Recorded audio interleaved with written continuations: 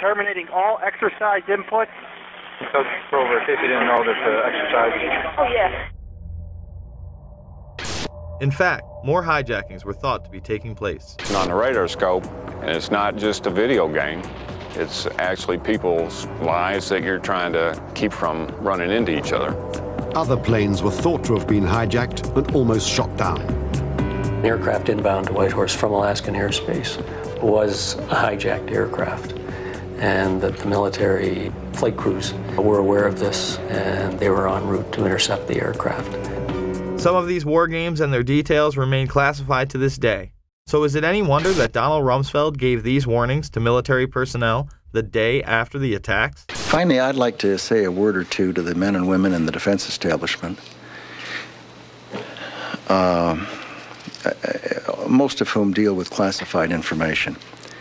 When people deal with intelligence information and make it available to people who are not cleared for that classified information, the effect is to reduce the chances that the United States government has to track down and deal with the people who have perpetrated the attacks on the United States and killed so many Americans. Later in the day, weapons are found planted on several other planes. A U.S. official says of the hijackings, these look like inside jobs. Sources tell Time that U.S. officials are investigating whether the hijackers had accomplices deep inside the airport's secure areas. And then there's the story of Flight 23. As bad as things were on Tuesday, there is a possibility that they could have been even worse. There was some kind of an altercation involving 3 men described by a Port Authority of New York and New Jersey police source as Middle Eastern in appearance. They attracted the suspicions of the gate staff boarding that flight. They had already gotten on the plane. They're asked to leave the aircraft. They refuse to get off. The airline, following its normal procedures, according to this police source, calls the police, which immediately dispatch an emergency service team. So now you have a squad of heavily armed officers that are coming toward the airplane. And when they get there, the men have vanished. The gate staff can't find them. It matches with the type of flights, the transcontinental flights that were hijacked in the other 4 instances. Another disturbing fact, if indeed there was an altercation and these men felt they had a case to make and were being treated unfairly, you can't imagine they would have disappeared from the airport. They would have stayed around and pled their case with the police. It is extraordinarily unusual to have an airline, after it has boarded passengers, be so suspicious that it's going to ask these customers to get off the airplane. We got a phone call from a law enforcement officer who was on vacation, was in the United Airlines terminal at the time. As soon as he approached, they walked out of the terminal and he looked over. He described them as Middle Eastern in both appearance and dress. Not sure what that means, but that was his description. He said when they left the terminal through the glass doors, he saw them meet a 3rd man, and they then left. Inside the bags, officials found Al-Qaeda instruction sheets, but false identification prevented investigators from ever locating the bag's true owners. Coincidentally, the hijackers' identification would be found the exact same way. There have also been reports of luggage that did not make the plane connection that appears to be tied to one of the alleged perpetrators, and this is being reported by the Boston Globe, and contained within the luggage were supposed to be Arabic language flight training manuals as well as videotapes pertaining to operating an aircraft. Then we have that mysterious suitcase with all of the hijackers' names and all of this incriminating evidence that is supposedly taken by one of the hijackers to the airport. Why, if they are planning on a suicide attack, would they even bother to pack a suitcase? Or if they're just packing a suitcase to look like they're checking luggage, just throw clothes in there. Why put a Koran? Why put flight manuals? Why put all this incriminating information if it's supposedly going to get burned up? And then magically, amazingly enough, this one suitcase doesn't make it onto the connecting flight to New York. And it's just there in baggage handling, waiting to be discovered and found. If the passengers on Flight 23 used false identification, why wouldn't the other hijackers? Based on my personal belief and based on the events of that morning, the decision to halt airplanes, in all likelihood, probably precluded other attacks. Atta and 3 others would do dry runs of the attacks before 9/11. Actor James Woods and others on the plane even filed separate reports to the FAA. Again, nothing was done. I was on a flight, without going into the details of what made me suspicious of these 4 men, although it would have been blatantly obvious to the most casual observer, I took it upon myself to go to the flight attendant and ask to speak to the pilot of the plane. The first officer came out. I reported to him that I felt that the 4 men, and I said, can you look over my shoulder and see who I'm talking about? And he said, yeah. I said, I think they're going to hijack this plane. I mean, everything they're doing, and I explained to him these details, which I've been asked to keep private until whatever jurisdiction, whatever trials may take place.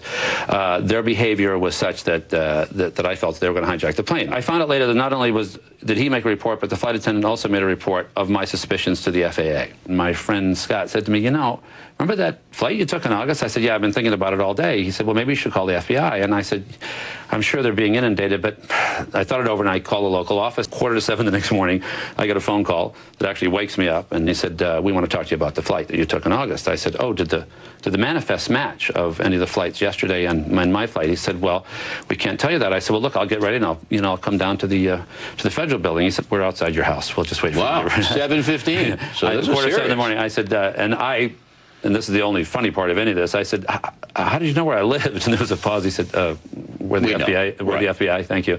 So they came in and I said, look, I'm dying to know, were these the guys? And he said, well, we've had 36,000 tips in one day. And there's 2 of us, and we're going to be at your house all this morning, so you can do the math, but we can't tell you, So since then, I have identified for sure 2 of them as 2 of the terrorists. Really? Who actually were not on Flight 11, but one was on Flight 175 and one was on Flight 77. And I've been told unofficially, not by the FBI, but by someone else in actually a higher level of government, believe it or not, just through a coincidence, through a mutual friend, that all 4 of them were terrorists involved. As I explained to the FBI, they said, what was your first instinct? And aside from certain things like 4 guys getting on a transcontinental flight without any hand luggage, they said to me, what did you think these guys were? I said, well, I thought they were either 4 law enforcement officers or 4 terrorists, in that they had that thing that guys who are undercover or on a mission have between each other. Just more evidence that the hijackers had intelligence ties.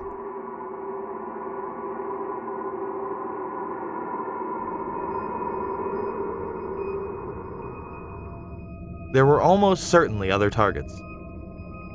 Maryland's governor, on the morning of 9/11, stated that his police department had received threats prior to the attacks, not only against the targets that had been hit, but others. That came in today? Pardon? You mentioned threats on Maryland facilities. Are these threats that came in today? Yes. The head of our state police, Dave Mitchell, received a list of 11 sites across the country that were targets. Supposedly this list had been distributed prior to the explosions. Several of those sites were ones that were under attack. Another target on that morning was Air Force One. Although it is never discussed, the perpetrators of the attack somehow got top-secret codes that morning. Brian, what is the credible evidence that Air Force One could have been a target? These planes were some distance from Air Force One after all. The excuse was that, quote, we do not discuss, we do not discuss intelligence information. Air Force One has been said to be a target in the past during President Clinton's trip to Bosnia during his first term, where they stopped an Aviano and switched out into 3 transport planes. Similarly, they were escorted by fighter jets, as they have in the past, while it is not routine.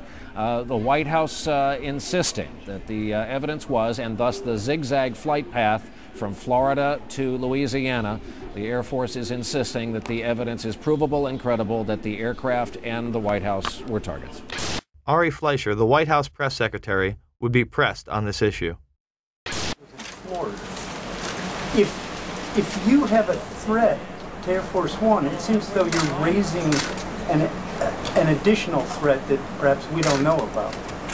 I'm sorry? Raising an additional threat? Involving one of those planes, one of those 4 planes, Ari, is that where the credible threat, or can you say Are we talking about something totally different? You're asking me, in essence, what the source of information is. And I think the American people... No, how we accounted for those 4 planes and what their targets were? Is there, which by deduction you would assume there is something else that we're talking about targeting Air Force One.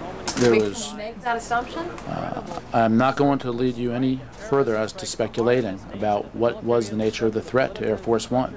But as I indicated, and I'll say it again, it was real, it was credible. Planes that we have accounted for. I'm just not going to speculate about the nature of it. On September 20th, 2001, WorldNet Daily would report much more regarding the threat. The terrorist message threatening Air Force One was transmitted in that day's top-secret White House code words. As the clock ticked away, the Secret Service reached a frightening conclusion. The terrorists had obtained the White House code and a whole set of top-secret signals. This made it possible for a hostile force to pinpoint the exact position of Air Force One, its destination, and its classified procedures. In fact, the hijackers were picking up and deciphering the presidential plane's incoming and outgoing transmissions. In the week after the attacks in New York and Washington, more hair-raising facts emerged. The terrorists had also obtained the code groups of the National Security Agency and were able to penetrate the NSA's state-of-the-art electronic surveillance system. They seemed to have at their disposal an electronic capability that was more sophisticated than the NSA. They also believe that the terrorists are in possession of all or part of the codes used by the Drug Enforcement Agency, the National Reconnaissance Office, Air Force Intelligence, Army Intelligence, Naval Intelligence, Marine Corps Intelligence, and the intelligence offices of the State Department and Department of Energy. Since no single individual has access to every top-level code at any given time, a single mole would not answer the case. It would have to be a large, widely spread number. U.S. experts do not believe bin Laden was capable of infiltrating double agents into the heart of the U.S. administration on a large scale.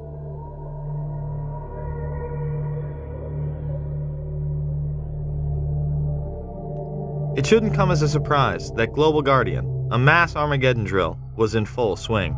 The drill would pose all sorts of threats, and even mobilize command centers known as doomsday planes that housed top military personnel. Although originally scheduled for late October, it was moved up unexpectedly. One of these doomsday planes was on the scene of the Pentagon strike.